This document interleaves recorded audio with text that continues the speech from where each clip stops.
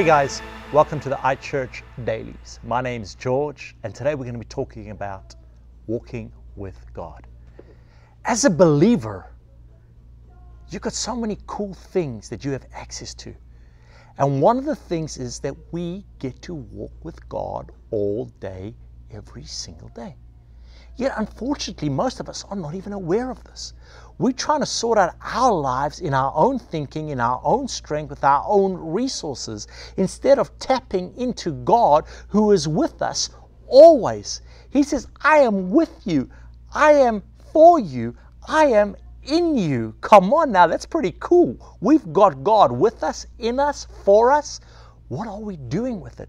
Let's look at Matthew chapter 28 and verse 18, and he says, and Jesus spoke to them, saying, all authority has been given unto me in heaven and on earth. Go therefore and make disciples of all the nations, baptizing them in the name of the Father and of the Son and of the Holy Spirit, teaching them to observe all things that I have commanded you. And lo, I am with you always, even to the end of the age. Amen. Jesus says, even though I am leaving, even though I am going, I am with you always. He says, I will send my Spirit who will reveal things to you so that you can know, so that you can see, so that you can hear. I don't know about you, but we hear about this concept, Jesus only did what he saw the Father doing. He only spoke what he heard the Father speaking.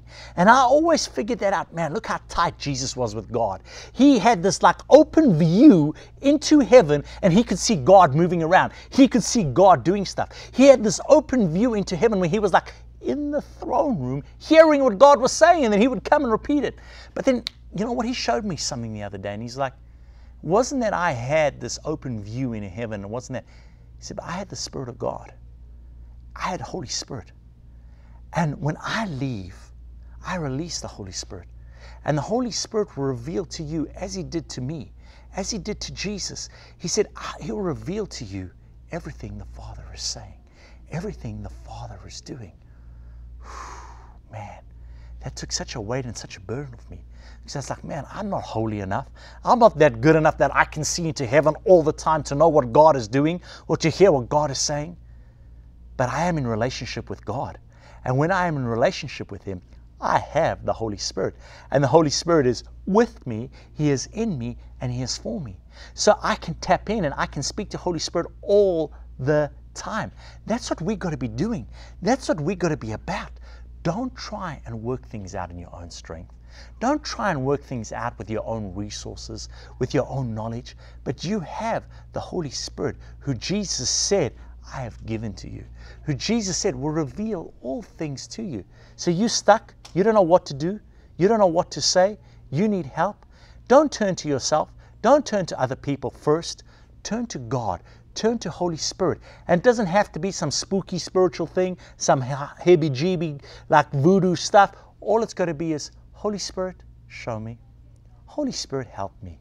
Holy Spirit, just reveal to me what I need to do. Help me. I am yours. You are mine. Let's do this together. Come on. What are you doing about your life? What are you doing about your dreams? What are you doing about what God's called you to? Today, start doing it with him. Connect with God. You have the Spirit of God. He is with you. He is in you. He is for you. And it's not weird. And it's not spooky. It's so natural. You just got to ask him and then just allow him to speak to you. Guys, as believers, we get to walk with God. So walk with God 24/7, 365. Thanks for connecting today. And if you want, there's some other dailies that we've got on the website. Search it out. We've got so much stuff there just for you, just to help you get to where you got to go to. Come on, this is cool. We get to do this. See you soon. Be cool.